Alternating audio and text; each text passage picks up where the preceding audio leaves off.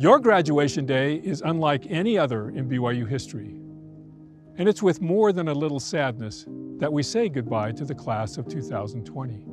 As administrators and faculty, we are, of course, proud of your many accomplishments and excited for the next phase of your lives. But like you, we are disappointed that we can't have our traditional celebrations as a community.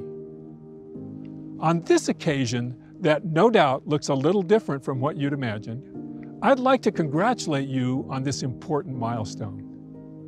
Your graduation day is a time to not only celebrate what you have accomplished and learned, but also to usher in a new stage of life full of promise and potential.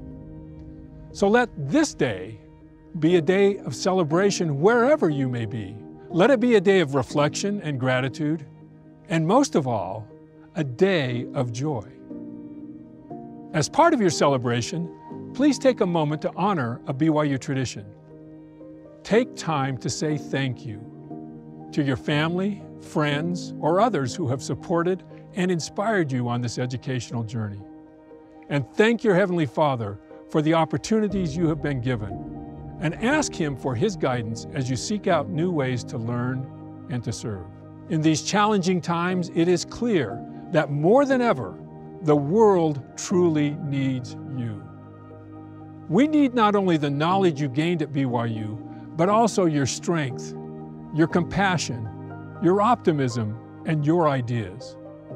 We need your faith, your belief in a Heavenly Father who loves His children, and above all, we need your commitment and your unrelenting devotion to walk through life as a disciple of Jesus Christ. As we look to the future, I'm confident that the class of 2020 will distinguish itself in many ways. That you won't be the class that was defeated by a worldwide pandemic, but that you will face the future with clarity, optimism, and renewed resolve.